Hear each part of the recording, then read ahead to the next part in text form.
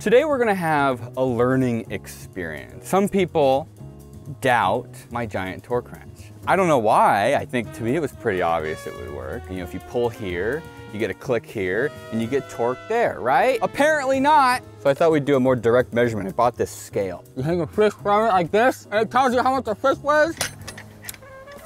All right, maybe I'm wrong. And what better way is there to figure it out than taking a measurement right next to the source? All right, I'm gonna put my torque wrench set to 200 foot-pounds and put the 250-pound torque wrench into the 250-pound torque wrench hole. And there it clicks. So that is where 1,000 foot-pounds is. And then there's 5 feet to the beginning of the actual torque wrench. And we can measure with this 200 foot-pounds of torque right here. How much force are we putting right here to get 200 foot-pounds right there? And then what is that force right here times the like 5.5 feet to get to there? Does that seem fair? Does that make sense, right? It's the distance times the force to give you the torque. I think this should make sense to you. Though the other one didn't make sense. You know what? I'm just gonna do it. Kevin, can you help me really quick? You're not wearing pants. Well, now I'm more curious. Okay. I don't know if I can even get it. Hey, Sandra. Can someone hold the baby? Okay, 150? Yeah.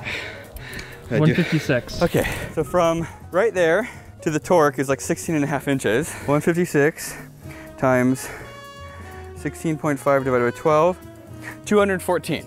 We're really close, right? So if that's set to 200, that means there's 150 pounds, 156 pounds right here to hit 200 foot-pounds of torque right here. What is the distance between right here and the end of the, God, 76.5 inches. The moment of truth. Did we torque these nuts to 1,000 foot-pounds? What did I say? 76.5, 994.5 foot-pounds. Free body diagram my ass. Does that make sense, right though? Because this isn't moving. You know what, whatever. A lot of things in my life have caught on fire.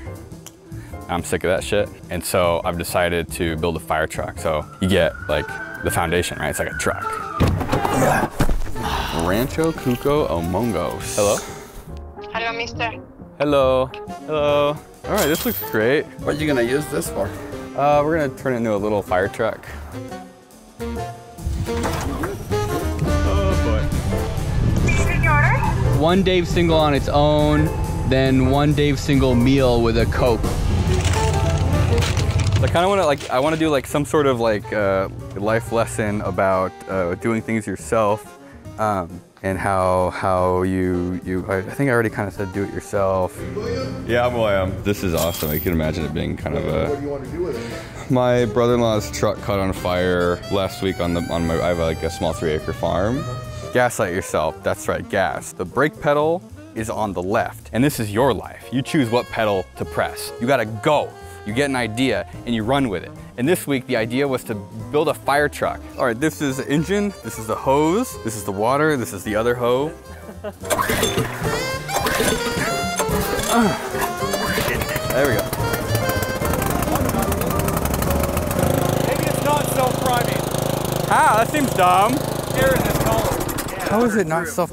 It's a firefighting thing. How is it not self-priming? Imagine this, you're a firefighter. You've got this thing on the back of your truck that's got electric start, electric hose reel. You press the button, nothing comes out. You gotta run out of your truck with your funnel. Put the funnel in and pour your the only drinking water you have. You have to pull your wiener out, Kevin. Whip your wiener out and then piss. Put it in the suction. You have to piss into the suction. You're gonna poop on the fire, Kevin. Poop on the fire. I'm doing great.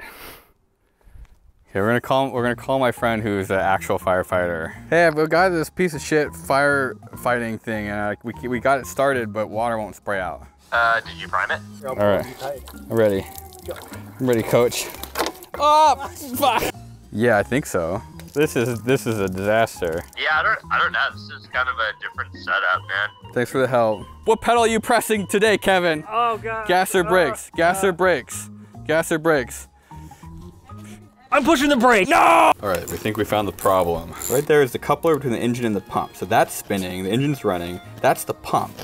But nothing was happening. There's no water, no anything, which feels kind of weird. So the way it works is there's this vein or something and there's these two eccentric white blocks and this shaft, and the shaft rotates and the white blocks go up and down, and the vane, I think, keeps the things engaged, and so it, like, I guess, sort of squishes water between the two halves of the pump. I think that's how it works. Does that sound right?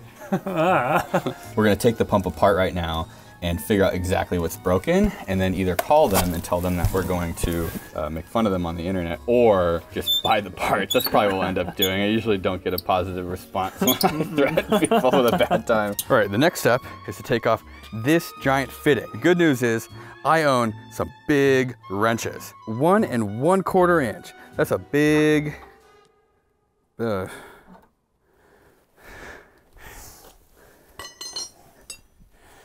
All right, good news is I own some big wrenches. And all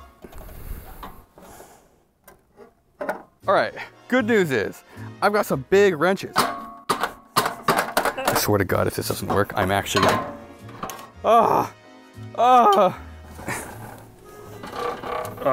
Wait, I don't understand. Is that not the one we're supposed to loosen? This doesn't make any sense at all. Why are there balls in there? Taking that apart. Put this back in. You're gonna pretend that never happened. Why are there balls in there? If you want something and you can't afford it, spend less money, build it yourself. If you want a fire truck, damn it, build a fire truck. I don't care if you live at your parents' house. Okay, I think that the main fitting is like galled. So stainless steel, you have to put some sort of like sealant or something to go in between two layers of stainless, because if you get a lot of friction between them, they'll gall, they'll like weld to each other.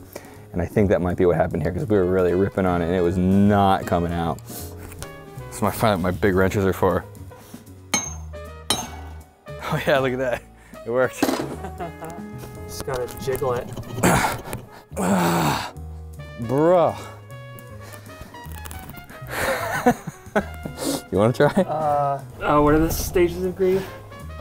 Denial, acceptance. I'm going through septic right now. Septic shock.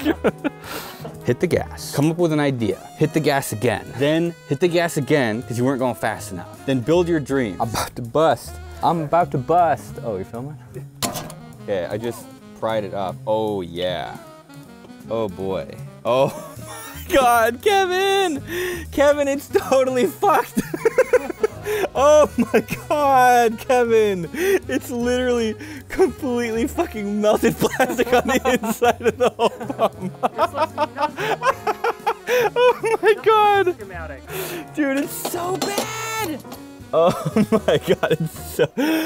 Look! It's just completely filled with molten plastic. Dude, that is nasty. All right, well, fuck. This is like $300 worth of parts we have to buy. The Cascade fire equipment. I thought this was like mission critical shit. It's completely filled with molten plastic. It was supposed to put out fires, not start them. What are you thinking? I'll give you a glowing review if you send us all the replacement parts for free. William. Okay. The top of the head. All right, it's Saturday and I didn't post a video. So I think maybe it's Sunday right now. Jeez, my life's a mess.